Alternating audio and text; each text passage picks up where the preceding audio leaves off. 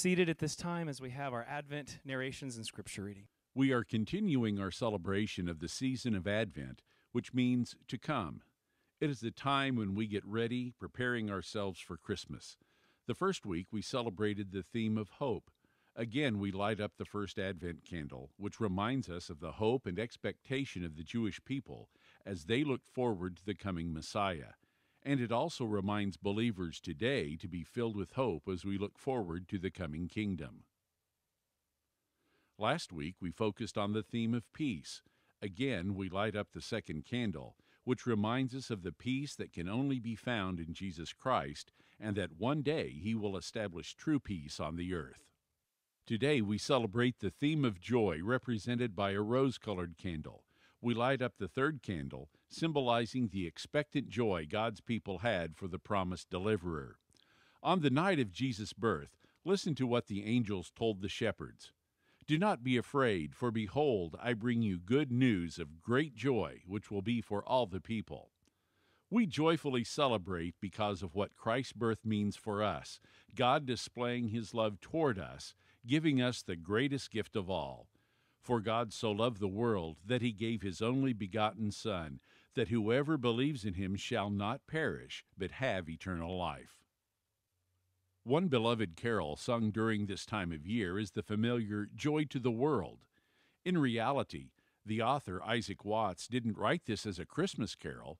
It was actually based upon a New Testament interpretation of Psalm 98. Instead of celebrating Jesus as the baby in a manger, the song actually points to the second coming of Christ and the establishment of His kingdom on earth. As we sing this well-known hymn in a few moments, listen for the coming kingdom language Watts utilized throughout the song, such as, "Joy to the earth, the Savior reigns.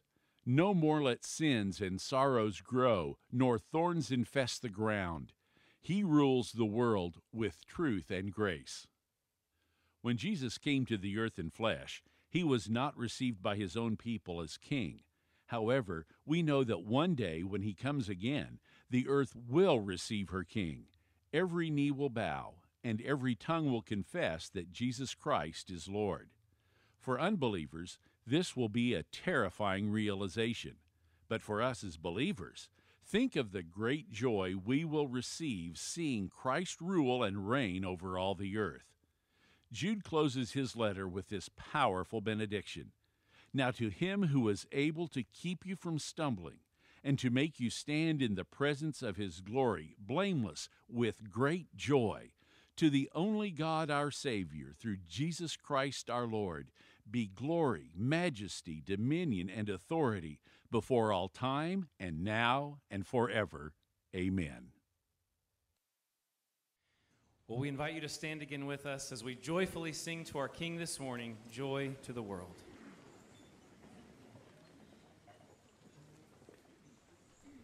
Amen.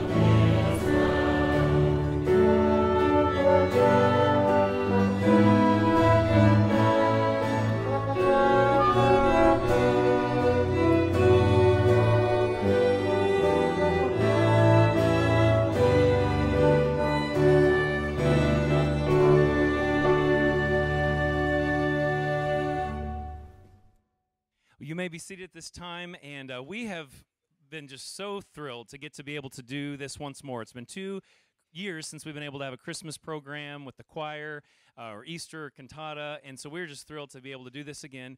This is our first time ever, though, to incorporate an orchestra, and so it is just such a neat experience getting to have these just different sound, and so just thankful for this crew that has worked diligently over the last few weeks. So we'd like to present just an instrumental medley at this time of Christmas carols, so we hope that you enjoy.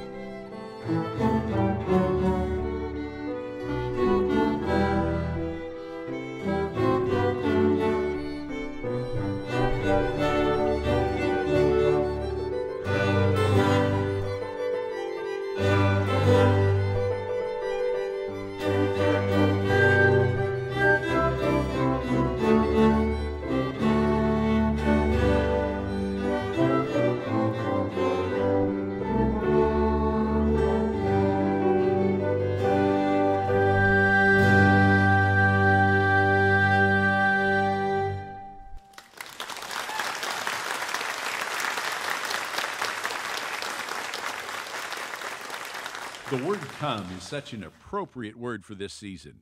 We have sung songs of Advent, which itself means to come. Throughout the Gospels, Jesus himself offered invitations for us to come to him, to find rest for our soul. Come to me, all who labor and are heavy laden, and I will give you rest. To come and satisfy our hunger and thirst. I am the bread of life. Whoever comes to me shall not hunger, and whoever believes in me shall never thirst. To come to the living water. If anyone thirsts, let him come to me and drink. As we read part of the Christmas story, we see an invitation to an unlikely group of individuals. And in the same region there were shepherds out in the field, keeping watch over their flock by night. And an angel of the Lord appeared to them, and the glory of the Lord shone around them, and they were filled with great fear. And the angel said to them, Fear not, for behold, I bring you good news of great joy that will be for all the people. For unto you is born this day in the city of David a Savior, who is Christ the Lord. And this will be a sign for you. You will find a baby wrapped in swaddling cloths and lying in a manger. And suddenly there was with the angel a multitude of the heavenly host, praising God and saying, Glory to God in the highest, and on earth peace among those with whom he is pleased. When the angels went away from them into heaven, the shepherds said to one another, Let us go over to Bethlehem and see this thing that has happened, which the Lord has made known to us. And they went with haste and found Mary and Joseph and the baby lying in a manger. Just as the shepherds responded in worship by glorifying and praising God for all that they had heard and seen, we invite you to come worship and adore him this morning.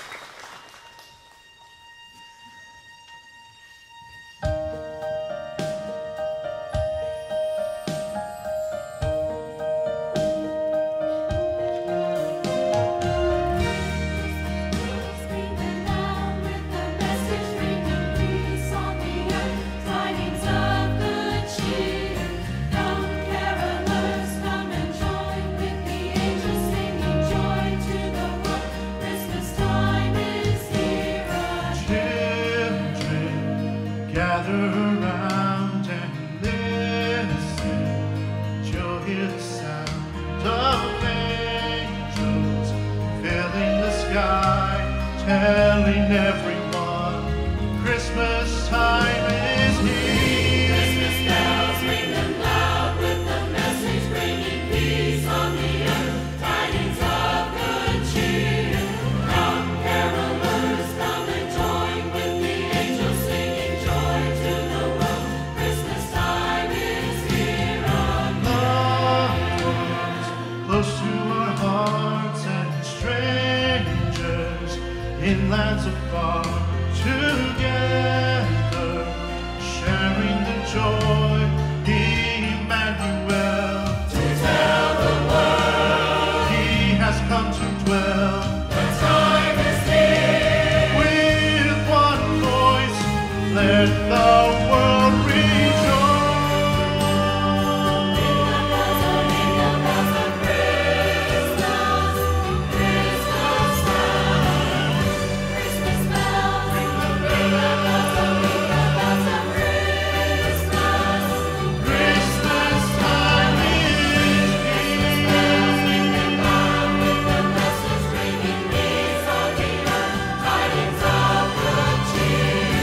Come, carolers, come and join with the angels singing joy to the world. Christmas time is here. Christmas bells ring them loud Gather with the around message bringing and peace on the earth, tidings of good cheer. Come, carolers, come and join filling the with the sky. angels singing joy to the world. Christmas time is here again.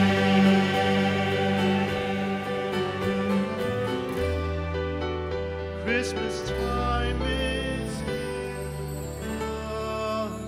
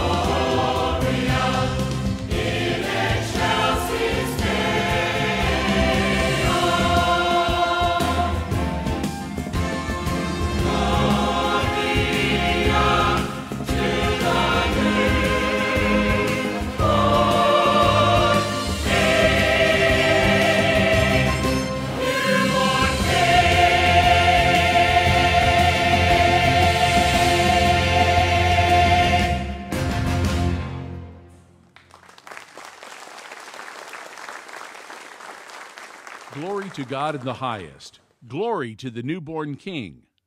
But why? Why does he deserve this praise and this glory? In the beginning was the Word, and the Word was with God, and the Word was God. He was in the beginning with God. All things were made through him, and without him was not anything made that was made. In him was life, and the life was the light of men. Jesus is God. All praise due to the Father is due to the Son. He had to come. He had to be born. He had to take on flesh to take his role as king. For to us a child is born, to us a son is given, and the government shall be upon his shoulder, and his name shall be called Wonderful Counselor, Mighty God, Everlasting Father, Prince of Peace. Of the increase of his government and of peace there will be no end on the throne of David and over his kingdom, to establish it and to uphold it with justice and with righteousness from this time forth and forevermore. The zeal of the Lord of hosts will do this. Jesus is to be praised. The King has been born. And yet in God's perfect will, nothing went how humanity thought it would. Praises of glory to God in the highest, praises about the newborn King, and praises of blessed is he who comes in the name of the Lord, turned into shouts to crucify him. Then Pilate took Jesus and flogged him, and the soldiers twisted together a crown of thorns and put it on his head and arrayed him in a purple robe. They came up to him, saying, "Hail, King of the Jews!" and struck him with their hands. Pilate went out again and said to them, "See, I am bringing him out to you, that you may know that I find no guilt in him." So Jesus came out, wearing the crown of thorns and the purple robe. Pilate said to them, "Behold the man." Behold Jesus, beaten and dressed in a robe with a crown of thorns. Jesus had to go to the cross. He had to submit to this humiliation in order to be worthy of being the true king, who, though he was in the form of God, did not count equality with God a thing to be grasped, but emptied himself by taking the form of a servant, being born in the likeness of men. And being found in human form, he humbled himself by becoming obedient to the point of death, even death on a cross. Jesus' exaltation was due because of his humiliation. As John the Baptist prophesied at the beginning of Jesus' ministry, "Behold, the Lamb of God, who takes away the sin of the world." But the Lamb who was slain was raised to life again and has become the Lion of Judah.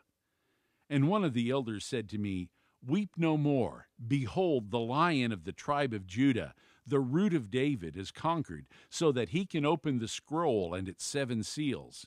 And between the throne and the 4 living creatures and among the elders I saw a lamb standing, as though it had been slain, with 7 horns and with 7 eyes, which are the 7 spirits of God sent out into all the earth. And he went and took the scroll from the right hand of him who was seated on the throne. And when he had taken the scroll, the 4 living creatures and the 24 elders fell down before the Lamb, each holding a harp and golden bowls full of incense, which are the prayers of the saints. And they sang a new song, saying, "Worthy are you to take the scroll and to open its seals, for you were slain.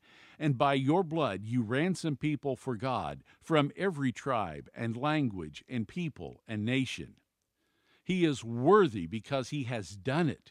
He was born the king. He sacrificed himself to be worthy to establish his kingdom. Our king did not stay a baby. He did everything needed to be worthy and to be the king for all eternity. Come, let us behold him, not as Pilate stated, "Behold the man," but behold him, the Lamb who was slain. Behold him, the conquering Lion, who is worthy of all glory and praise.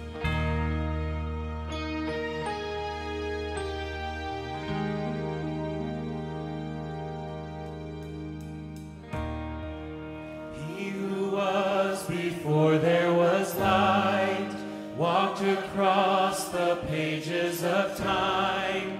He who made every living thing, behold him. He who heard known to wake as a child, he became like the least of us. Behold him, Jesus, Son of God, Messiah, the Lamb, the roaring Lion. Oh, be still and behold him.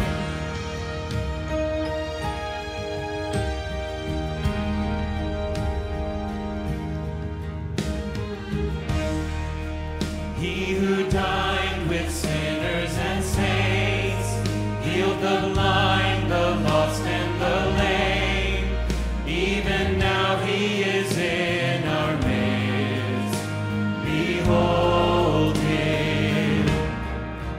He who chose a criminal's end, paid with blood to settle our debt, buried death as he rose to life. Behold him, Jesus, Son of God, Messiah, the Lamb, the roaring Lion. Oh, be still and behold him, Jesus, Alpha and Omega, our God, the risen Savior. Oh, be still and behold him.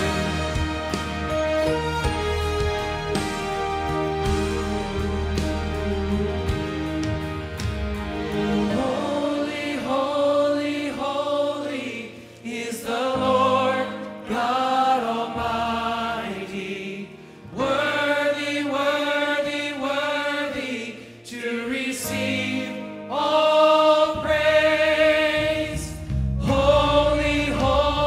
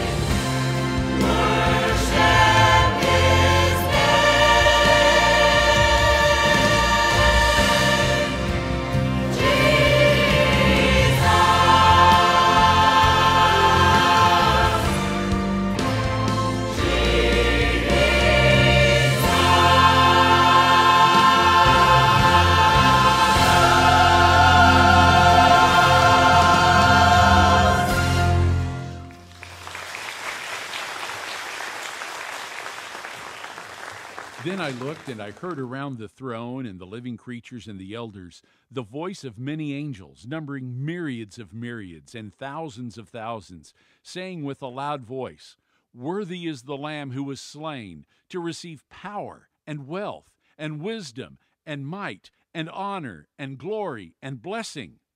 And I heard every creature in heaven and on earth and under the earth and in the sea and all that is in them saying, "To him who sits on the throne and to the Lamb be blessing and honor and glory and might forever and ever." And the four living creatures said, "Amen." And the elders fell down and worshipped. Then the seventh angel blew his trumpet, and there were loud voices in heaven saying, "The kingdom of the world has become the kingdom of our Lord and of his Christ, and he shall reign forever and ever." And the 24 elders who sit on their thrones before God fell on their faces and worshipped God, saying, "We give thanks to you, Lord God Almighty, who is and who was, for you have taken your great power and begun to reign." Then I saw heaven opened, and behold, a white horse. The one sitting on it is called Faithful and True, and in righteousness he judges and makes war. His eyes are like a flame of fire, and on his head are many diadems, and he has a name written that no one knows but himself. On his robe and on his thigh he has a name written, King of Kings and Lord of Lords. Therefore God has highly exalted him and bestowed on him the name that is above every name, so that at the name of Jesus every knee should bow, in heaven and on earth and under the earth, and every tongue confess that Jesus Christ is Lord, to the glory of God the Father.